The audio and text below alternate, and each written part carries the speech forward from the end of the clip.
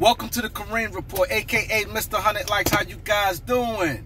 Wow, let's get to it. Let's get to it, man. Things is heating up, man. Things is heating up.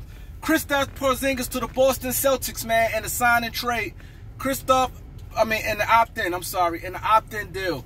Kristaps Porzingis to the Celtics, man. Is breaking now. The particulars not out. I don't know for who. I just hope Washington. Oh man, y'all know. We Lakers K everything. We love the Lakers, man. We do not want Boston Celtics to get Kristaps if they don't have to give up none of their main pieces.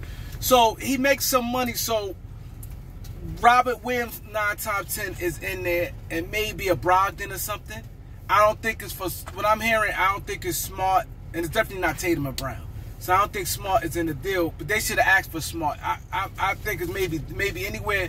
The three guys I'm thinking is Robert Williams, Robert Williams, Brogdon, and Derek White.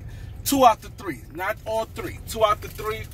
And I just hope it's not for no goddamn Al Horford and they doing this for no salary dump. It makes no sense. He only have 1 year left on his contract.